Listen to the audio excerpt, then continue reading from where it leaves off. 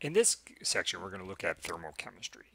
So far in this course, we've looked at chemical reactions in terms of balanced chemical equations, the massive product that we could form, the concentration of some analyte in a titration, or things like this. But now we want to look at some of the energy transitions that occur in chemical reactions. And this section is kind of an introduction to that to give you an idea of how scientists think about thermodynamics in general, some of the physics that applies to thermodynamics, as well as later on in the chapter looking at actual enthalpy changes of chemical reactions. And thermochemistry is something you start in General Chemistry 1, but you cover it in more detail as well in General Chemistry 2, because there's some other factors, such as enthalpy, which can be used in Gibbs free energy, and these concepts are covered in General Chemistry 2. So this section, this chapter, is designed to give you an introduction to thermochemistry and how chemists consider the energy change, which is another very important piece of chemical reactions. In fact, earlier in the course, we talked about how you form stable products. Well, thermochemistry allows us to understand what those stable products are and, kind of from an energy perspective, why they're the stable products. So in this first slide, we have someone lighting a match. And what we have here is, inside of the match head and in the wood, chemicals with relatively high potential energy. So they have the capacity to create heat and possibly to do work in a chemical reaction. And when the person strikes this match, these chemicals start to react.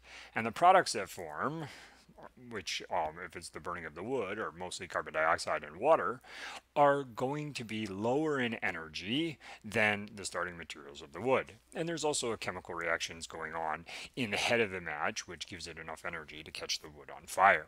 So this is just one example of a chemical reaction where there's a clear and obvious energy change. Here you could see an obvious energy change because you can feel the heat of the match and you can see the light that is being given off. So that energy has to come from somewhere, and where it comes from is rearranging chemical bonds. So in the case of here, in the wood of the match, you have carbons bonded to carbons. When those carbons start to bond to oxygens, and those carbons are also bound to hydrogens, when those hydrogens start to bond to oxygens and you form carbon dioxide and water in a combustion reaction, the energy of carbon dioxide and water is lower than the energy of the molecules in the wood.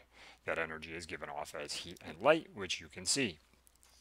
Human beings take advantage of this concept all the time. This is how a car goes down the road.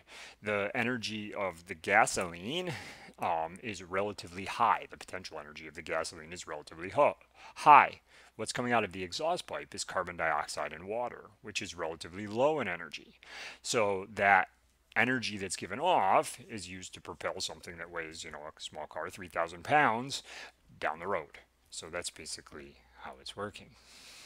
Here are some other examples of things where energy is important. Energy is important in food. In fact, if you go to the grocery store and you look at any food product, some packaged food product, you'll see that it has energy labels right on it, how many calories that is. Believe it or not, as we'll learn a little bit later in this chapter, if you burn this food, you get the exact same amount of energy out as if you eat it.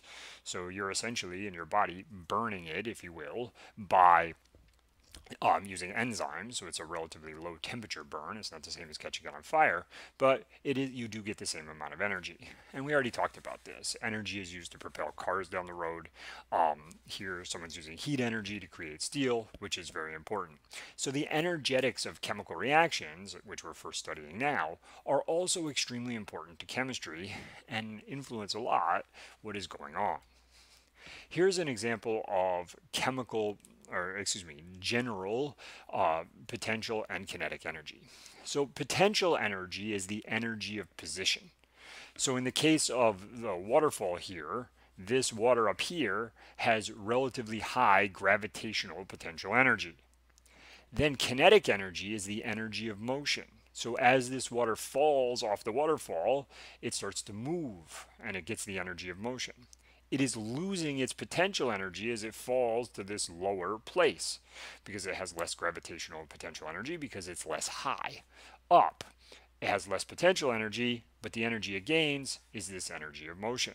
And here's an example of a dam, Hoover Dam, which someone is taking advantage of that. We have water here at relatively high potential energy, water here at relatively low potential energy, and using turbines, which spin basically wires around magnets, you can create electricity. And the Hoover Dam creates quite a lot of electricity. And that energy comes from the potential energy of high water, relatively high gravitational potential energy, and low water, relatively low gravitational potential energy.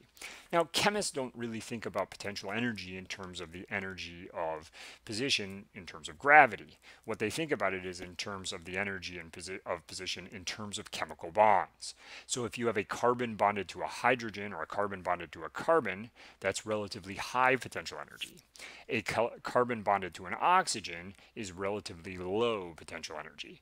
So in a combustion reaction, where you can change from carbons bonded to carbons and carbons bonded to hydrogens to carbons bonded to oxygens and hydrogens bonded to oxygens, that potential energy can be used to heat houses, move cars, and all this kind of stuff.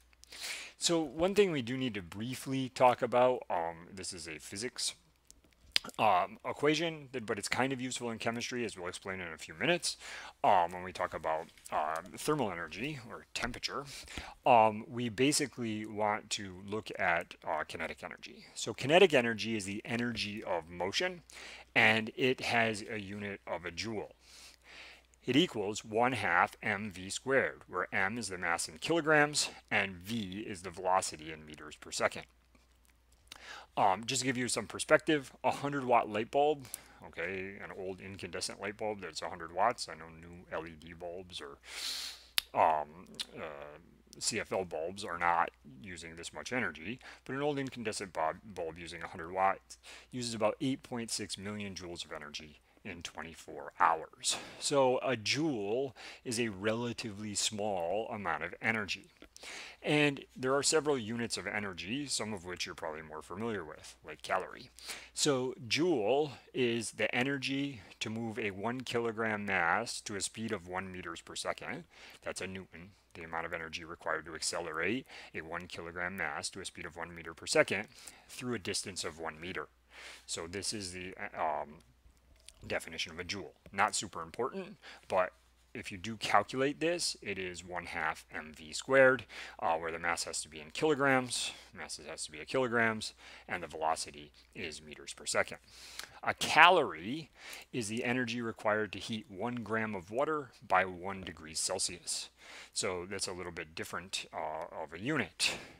And it's important to note that a calorie, like you see on a food nutrition label, is 1,000 calories or a kilocalorie. And this is the unit used on food labels, or said another way, it's the amount of water or amount of energy required to heat 1 kilogram of water, not 1 gram of water, by 1 degree C. So this is a calorie. To put this into perspective, 1 calorie is 4.18 joules. So that's basically the relationships between this calorie and this joules. Okay, so one of these is 4.18 of these. So that gives you a little bit of perspective of some of the units of energy. Here we could calculate the kinetic energy of a baseball, and I have the same slide, I just printed it out so I could write on it. It says, what is the kinetic energy of a baseball? Mass equals 0.142 kilograms, moving at a speed of 30 meters per second. Well, we want to use this equation. Kinetic energy equals 1/2 mass times velocity squared. And we just want to simply plug in these numbers. So it's equal to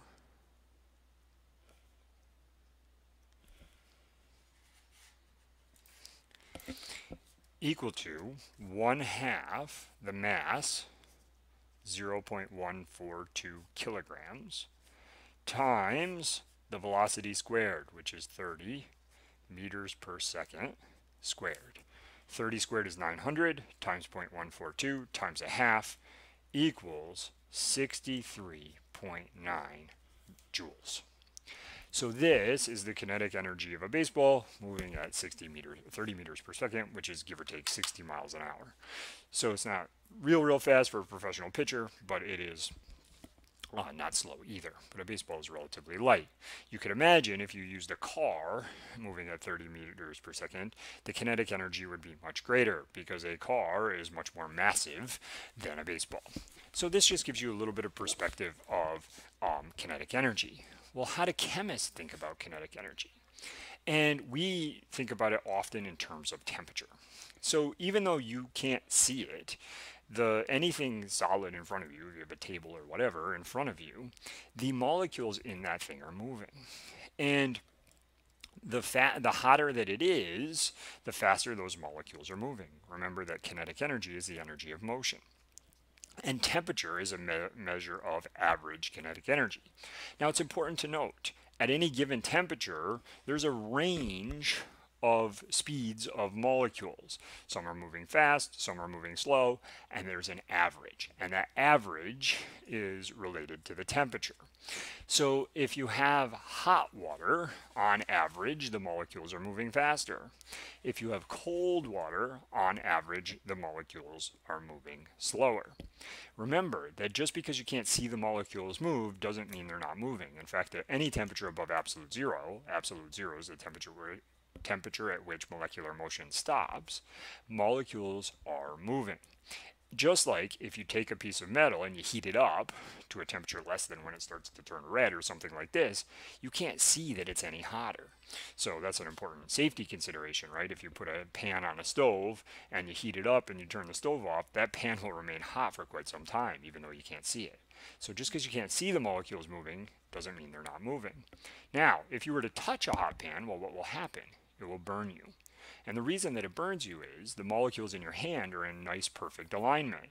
If you touch something hot, they start to accelerate the molecules in your hand such that they get knocked out of that perfect alignment, and we call that a burn.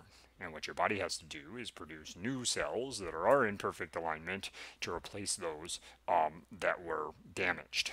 So that's basically what happens. And this leads us to another important concept, which is that hot molecules and cold molecules can transfer energy to one another. In fact, usually we think of energy flow from hot to cold. So if we take a hot water and cold water and we put them in contact, we mix them together, we'll reach some kind of thermal equilibrium where they're all moving at the same average speed. Now again, that doesn't mean that every molecule is moving at the same speed, or every molecule has exactly the same, amount of kinetic energy. What it means is that on average, the average of the old hot and the average of the old cold will be equal. So therefore, their temperatures will equilibrate. So if this is at 100 and this is at 20, and you have the same amount of each, and there's no thermal loss, they'll equilibrate somewhere between 100 and 20. So that's basically what happens. So this is why if you take a hot cup of coffee and you forget to drink it in the morning or whatever, you leave it on your counter. And when you come home, it's not still hot because it's in contact with the surroundings. So it will slightly elevate the temperature of the surroundings, but there's a lot of surroundings, so that's not even noticeable, but it will also decrease its own temperature. So when it comes to thermodynamics, which is the next thing that we want to talk about, what we need to consider is this pesky problem of the law of conservation of energy. So the first law of thermodynamics is called the law of conservation of energy, and it says energy can't be created or destroyed, only transformed from one form to another. So when we want to study energy changes, this causes a problem because the overall energy change for the universe is always zero because energy can't be created nor destroyed, only change from one form to another. And we're going to ignore E equals mc squared. We're in a nuclear reaction. Energy mass is transformed into energy. But for everyday type of chemical reactions, we have this problem. We don't want to have the change in energy for all reactions to be zero. That doesn't make any sense because we're doing a reaction inside of a combustion engine that's making our car go down the road. So the change in energy is important for converting from the hydrocarbon and gas to carbon dioxide and water and using that energy to propel the car down the road. And it forces us to very carefully define things. So what we have to define is the system, here the green oval, and the surroundings. So we can look at the change in energy of the system and the surroundings. And here we have the formula delta U or delta E equals Q plus W, where U or E are change in internal energy. Q is heat and W is work. So this is basically what we're doing. So we're defining the system, what's happening to the system, and if the system loses energy, then the surroundings gain energy. And if the system gains energy, then the surroundings lose energy. So we're looking at the change in energy in terms of the system and the surroundings. In chemistry, the system is almost always a chemical reaction that is occurring.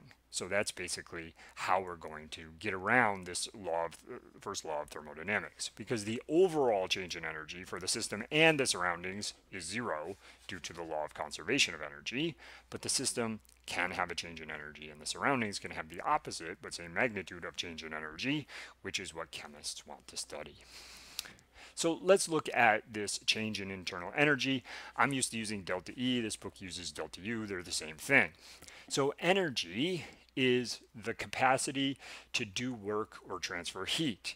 So energy you can think of essentially as a quantity. Something can have high energy or something can have low energy. You could think of energy kind of like money. Someone could have lots of money or someone could have a little bit of money. Work and heat are ways to transfer money.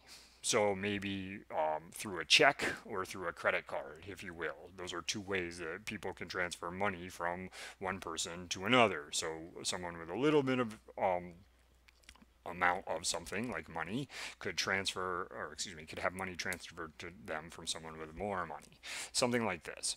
So this is basically energy is a quantity, and work and heat are ways for two objects to transfer that quantity, like credit cards and cash, if you will, versus the amount of money being the quantity. So it's just kind of a general example of how this works. So what we have here is we have a system and we have the surroundings, and they can transfer heat between one another, or they can transfer work between one another. So this is basically what's happening. Sometimes the system will transfer heat energy to the surrounding. Sometimes the surroundings will transfer heat energy to the system, and vice versa. Sometimes the system will transfer work to the surroundings, and sometimes the surroundings will transfer work to the system. And it leads us to these variable definitions that we need to be familiar with. And this is super, super important. In terms of thermodynamic quantities, positive and negative come into play all the time. And you might ask yourself, well, how can you have a negative amount of work? Or how can you have a negative amount of heat? That doesn't make any sense. In thermodynamics, negative doesn't actually mean the quantity is negative. It means released. So if the heat or work is negative with respect to the system, it means that the system loses heat or work. If the heat or work is positive with respect to the system, it means that the system gains heat or work. So positive or negative doesn't have anything to do with the amount. It has to do with the direction. So it's not actually negative heat. It means released heat. Note that whatever work or heat the system gains or loses, the surroundings do the opposite. So if something gains 100, if a system gains 100 kilojoules of heat, the surroundings must lose 100 kilojoules of heat.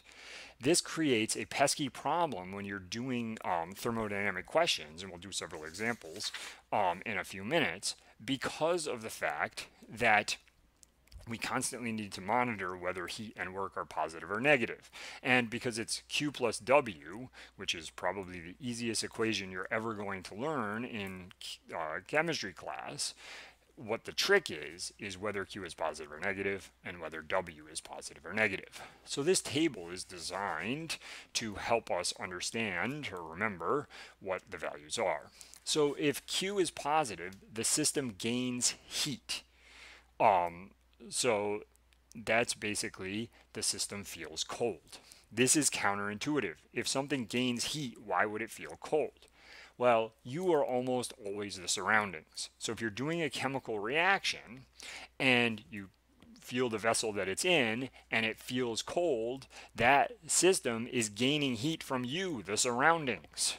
The reason it feels cold is it's drawing energy away from the surroundings. So you are the surroundings, so that's why it feels cold.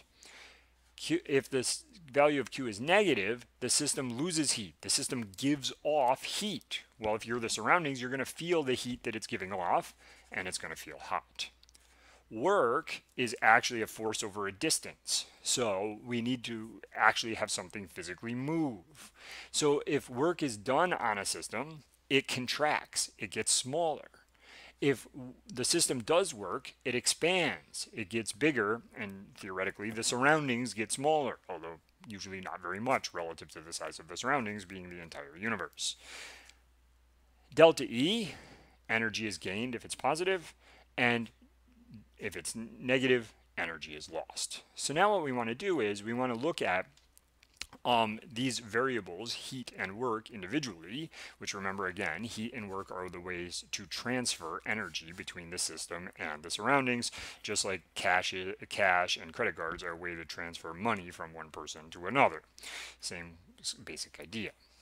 Now, one other thing we need to look at before we look at actually doing a few examples of these different things is we need to look at how one might view internal energy of a reaction. So here, if we have A plus B yield C, you could see here A and B are relatively high in energy, and C is relatively low in energy. So as this reaction occurs, energy is released. If it's heat energy, this will get hot. Okay, if it's Q. If it's work energy, this system will expand. So that's basically what's happening here. And this energy is released, and this energy could be used to, for example, make a car go down the road. Now, if C were up here on the energy scale, notice that energy is on the y-axis, it means that you would have to put energy in to get A plus B to form C. So if you were standing near this would feel cold if C was up here. Or if it was work energy, this system would contract because the surroundings would give it work energy. So that's basically what's happening. So now I want to look at a couple of examples where we determine the signs on these different things. And in this case, the bottom case, we actually calculate change in internal energy. It says, which of the following signs on Q and W represent a system that is doing work on the surroundings as well as losing heat to the surroundings? So let's look at Q and W. And for Q, which is heat, we want to also determine, does it get hot or cold? And for work, W, which is work, we want to see, does it expand or contract? So let's take a look here at what's going on. So for Q, we're looking at heat. So this is losing heat to the surroundings. So this is giving off heat. If it loses heat, it's negative. And if the Q is negative, this feels hot. Because if you're losing heat to the surroundings, and if you were standing near this reaction, it would feel hot because you were the surroundings and you would feel that heat that it's giving off. And the system is doing work on the surroundings. So if it's doing work on the surroundings, that means that it is losing work energy. So W is negative. And here we would see that this expands. So if we thought of this reaction as occurring inside of this piston right here, what's going to happen? Well, if this reaction is occurring here, which way is the piston going to go? Well, if it's doing work on the surroundings, it's going to push the piston towards the surroundings. Said another way, it's going to expand. And if you're standing near it, it's going to feel hot. So this is basically how heat and work. The next one is the same thing, except for we actually have numbers. It says calculate the change in internal energy, delta E, for a system that is giving off 45 kilojoules of heat and having 855 joules of work performed on it by the surroundings. So let's look at the equation. Again, this is a very simple equation. Delta E equals Q plus W. It doesn't get any easier than that, right? We just add two things together. But there's a few tricks. The major trick is determining whether Q is positive or negative and whether W is positive or negative. The other problem is this is in kilojoules and this is in joules. So we need to be making sure we have the same units. So usually delta E's are in kilojoules, so let's use delta E. Let's leave the heat in kilojoules. So the system that is giving off 45 kilojoules of heat energy. So it's giving off heat energy, it's losing heat. So if it's losing heat, it's negative 45 kilojoules. And this system is going to feel hot because it's losing heat to you, the surroundings. You're going to feel that heat and it's going to feel hot. And it's having 855 joules of work performed on it by the surroundings. Now, first of all, we need to convert this to kilojoules by dividing by 1,000, which is 0.855 kilojoules. Now, is it positive or negative? Well, the surroundings are performing work on the system.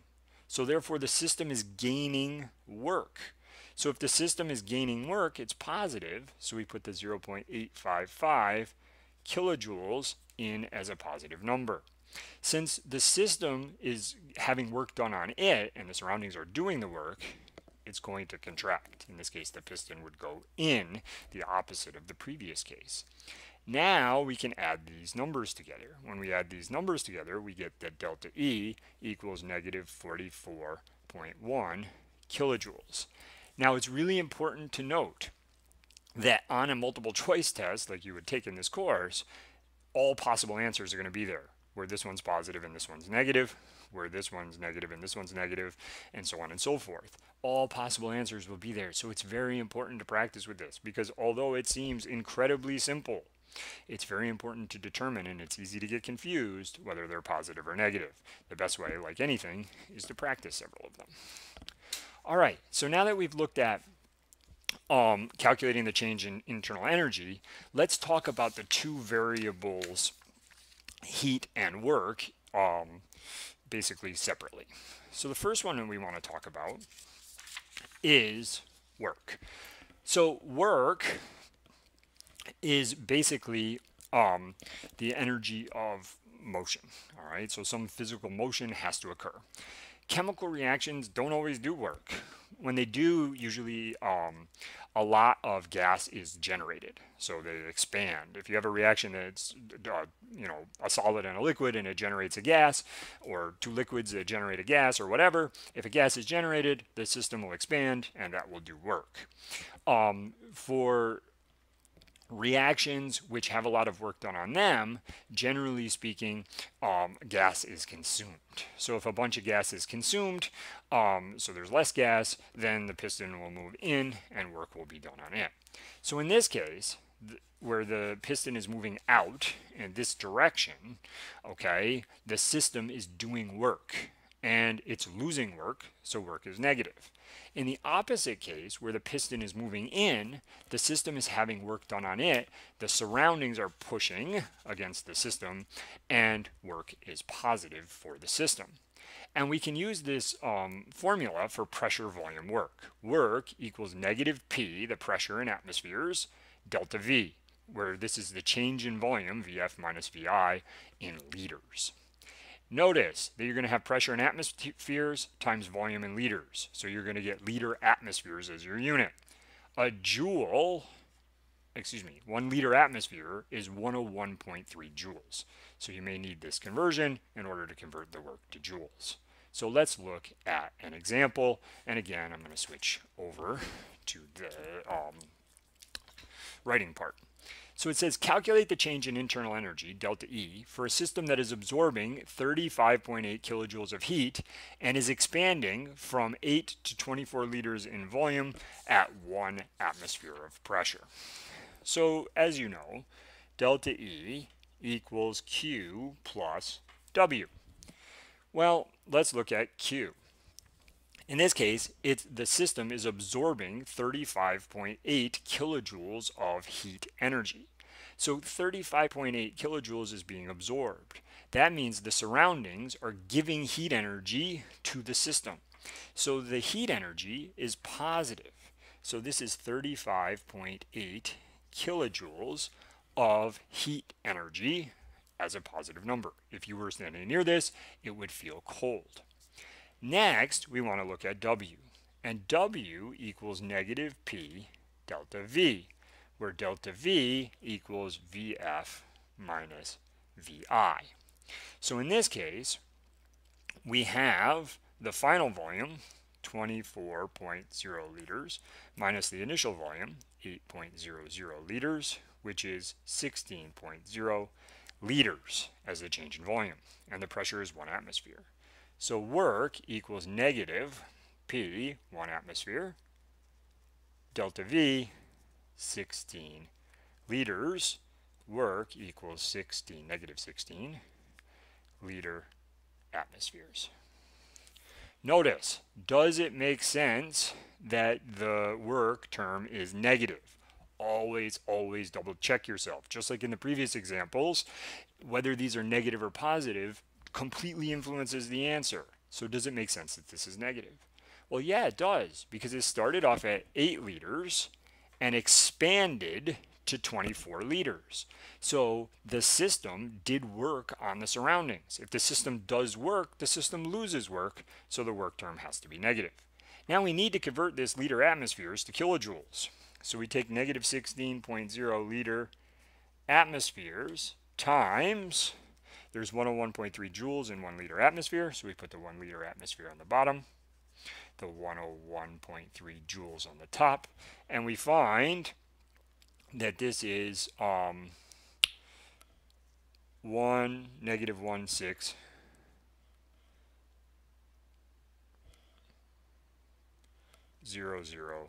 joules. And I should be careful here. Sorry, this is negative 1620.8 joules. And if we rounded to 3 sig figs, it'd be negative 1620 joules. We need to convert that to kilojoules by dividing by 1,000, so we plug in negative 1.62 kilojoules. Now we take the 35.8, we subtract the 1.62, and we find that delta E, the change in internal energy, equals 34.2 kilojoules. So this is how we could calculate internal energy if we're given pressure volume work. This is called pressure volume work because we're given a pressure and a change in volume. So this is the work term. The next thing, of course, we want to look at is the heat term. Unfortunately, for the heat term, there are several things going on here for the heat term. So Q is heat, and there are 3 major units of heat. There is one using the specific heat capacity, one using the molar heat capacity, and one using the heat capacity. And these things are all a little bit different, and they're used for different applications. So the specific heat capacity is the amount of energy required to raise 1 gram of the material by 1 K or 1 degree C. Note that a change in temperature, it doesn't matter if it's C or K because the units are the same. So a change from 273 to 274 is 1 K. A change from 0 to 1 degree C is 1 degree C. The change in temperature is the same. They're both 1. 273 is 0 Celsius. 274 is 1 Celsius. So they're basically the same thing, so you don't have to worry about that. So the specific heat capacity is commonly used, and the reason that it's important is because it takes into account the amount. So the specific heat capacity is in joules per gram degree C. So for every gram of the substance, a certain amount of joules will cause a certain temperature change. And this is an empirically measured thing for different substances. And it turns out that water has an extremely high specific heat capacity. So it takes a lot of energy to raise the temperature of water. The molar heat capacity is almost the same as the specific heat capacity. The only difference is instead of grams as the amount term, moles are the amount term. So you could imagine that chemists use this because they want to know it in terms of moles for the amount term instead of grams as the amount term. The heat capacity is interesting, and we'll talk about it a lot more in the next section. In fact, we won't do any specific examples of the heat capacity in this section because it usually works with a bomb calorimeter. This does not have an amount term. This is just C delta T. And this is usually used, this shouldn't be 1 mole. This should be just to raise the temperature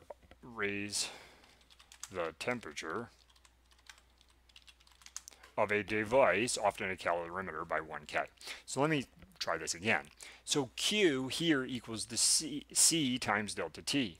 Here there's no amount term. It's just joules per temperature change. This is used for devices like bomb calorimeters where it's made of lots of different materials, so you wouldn't want to use molar heat capacity or specific heat capacity because these are specific to different materials like water or aluminum or whatever the case may be. So that's basically why you would use this if it's made out of many different materials. This is used if, for example, one were to want to know how many calories are in a French fry. All right, you could burn a French fry in the presence of pure oxygen, figure out how much the calorimeter heats up, and based on how much the calorimeter heats up, you can determine the amount of calories that were in the original French fry. And we'll talk about this one a lot more in a few minutes in the next section. So let's look at the specific heat capacity. So if we look here, these are the specific heat capacities of some different substances. So aluminum is 0.897 joules per gram degree C. Water is 4.184 joules per gram degree C. So there's a couple of things to take into consideration when we're looking at these specific heat capacities, and then we'll do a couple of mathematical examples. First of all, the amount matters, right? So if you want to heat up a little bit of water, you add a little bit of energy. If you want to heat up a lot of water, you have to add a lot more energy. So there is a gram term, so the more water you want to heat up, the more energy it requires. The second thing is that different substances have different specific heat capacities. So in order to change the temperature of aluminum by 1 degree C, for each gram you have to add 0.897 joules. For each gram of water you have to add 4.184 joules. So if you think about this, if you take a pan, say it has a mass of 1 kilogram, and you put it on a burner on the stove, if you leave it for 2 minutes, if you had 2 minutes worth of heat to it, its temperature will change enough that you can no longer touch it. If you take that same pan and you add a liter of water to it, and then you heat it for 2 minutes, you could probably still touch the pan because the temperature of the water will not change nearly as much as the temperature of the pan. And the reason for that is the specific heat capacity of water is much higher. So 2 things to take into account. One, that the amount matters. The more water you heat up, the more temperature, the more energy it requires. That's obvious. And the second one is that different substances have different specific heat capacities, and therefore their temperature changes will be different even if the same amount of energy is applied. So let's look at a couple of examples here of things we can calculate using these specific heat capacities.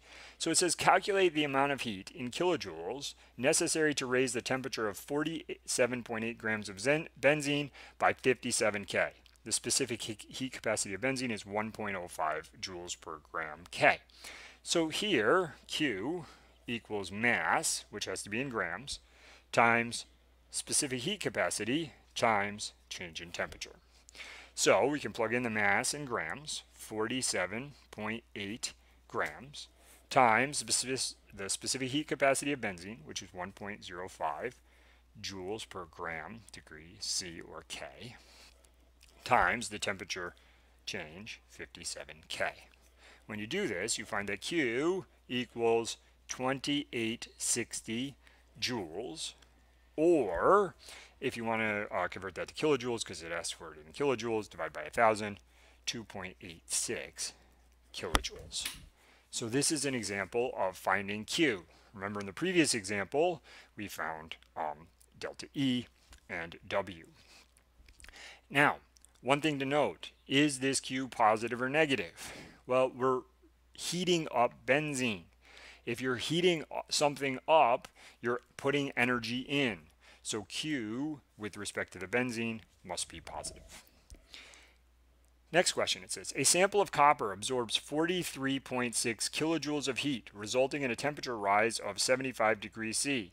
Determine the mass in kilograms of the copper sample if the specific heat capacity of copper is 0.385 joules per gram K. So, Q equals mass times specific heat capacity times change in temperature. Notice here we're trying to find M. So we need to divide by C sub S delta T. And we can rearrange this equation as mass equals Q divided by C sub S delta T. So we just divided both sides of the equation by C sub S delta T. And we got this new equation, just rearranged. So now we need to find the answer here. Remember that Q has to be in joules, so don't plug in the 43.6 kilojoules.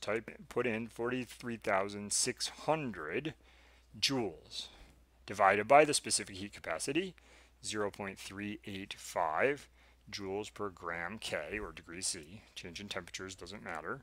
Times the change in temperature, which is 75 degrees C, or 75 K. Again, it's a change in temperature, so it doesn't matter which unit it's in.